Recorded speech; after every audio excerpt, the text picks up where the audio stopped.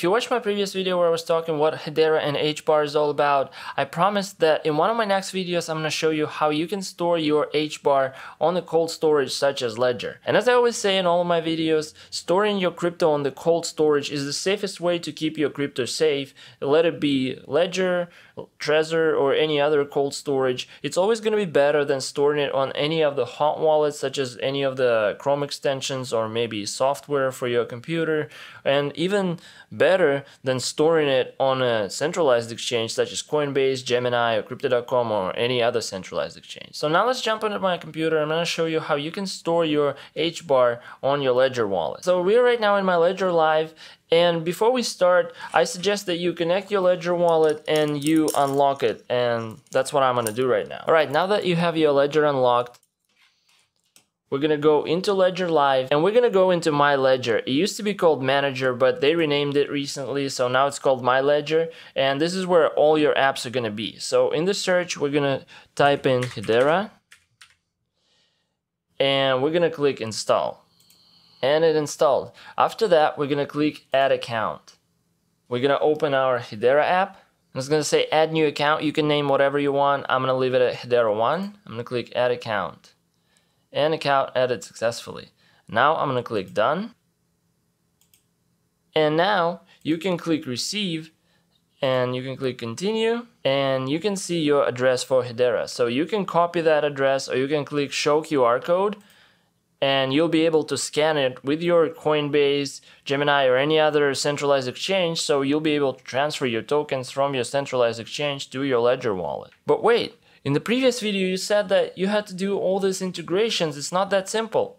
Well, looks like recently, just before I decided to set up this tutorial, with the latest update from Ledger, now you're able to set up your Ledger account and you're able to actually see your Hedera balance and you're able to see your wallet address. That way you can transfer all your tokens directly from here. So it got way easier. And that's what I suggest you do. Just update your Ledger Live to the latest version and you're going to see that easy account setup right here through Ledger Live. But in case you want to set it up with, let's say, Hashpack Wallet, which is a very popular wallet for HBAR, let me show you how you can do that. So the first thing that we're going to do, we're going to go to hashpack.app, and by the way, I'm going to leave the link down in the description below, and this is going to be the software wallet for HBAR. And over here, we're going to click download. We're going to click install on Chrome, or we can click launch web app. The experience is going to be exactly the same, but I feel like it's always easier to have a Chrome extension. So I'm going to click install on Chrome and I'm going to click add to Chrome. I'm going to click add extension. It's going to take a little time and it got added. Let me just spin it real quick. Now I'm going to click on the Hashpack extension. And it's going to ask you to set up your password. So set up a secure password. I suggest you use the password manager. I'm using NordPass, but you can use whichever password manager you prefer. So I'm going to paste the password and I'm going to click agree and I'm going to click next. After that, I'm going to click create new wallet. And after that, on the next screen, you're going to click new wallet using Ledger. And you're going to click connect.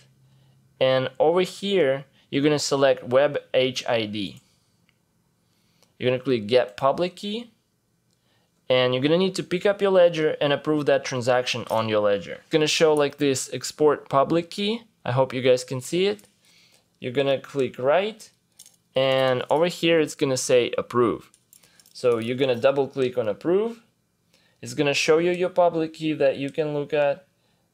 And after that, it's going to say Success. Click Next. So you're going to click Next. You're going to give your wallet a nickname, give it whatever you want. I'm just going to name it Ledger. Select currency of display. In my case, it's US dollar, and I'm going to click Create Wallet. And then the next screen is going to suggest that you save your information. In this case, it's account ID, so this is going to be your address where you can send your HBAR. And by the way, it's going to be a little bit different from the account that you set up over here. So it's like going to be like two separate accounts if you set it up both here and on the Hashpack app. So make sure you're aware where you send in your HBAR to, but still both addresses belong to Ledger, so your funds are going to be safe and secure with Ledger. And after you copy and save that information, you're going to click I have saved this information and understand that my account cannot be recovered without it. I'm going to click Let's Go. and you're gonna see your address here as well, and you can copy it again. And that was it. That was a short and simple video on how you can set up your Ledger device to support HBAR and how you can safely store it on a cold wallet. If you update to the latest version of Ledger Live, you'll be able to set up an account right there in Ledger Live, and you'll be able to see your wallet address and send it directly there. Or as I've shown you, you can also set up integration with Hashpack app, and you can also view your account over there. But please be aware that there might be different wallet addresses. Nonetheless, they're both going to be belonging to your Ledger device, so your funds are going to be safe on the cold wallet. If you enjoyed the video, please give it a thumbs up to help YouTube algorithm, and if you want to see more stuff like this, please subscribe to my channel down below, and I'll see you all guys in the next one. Bye.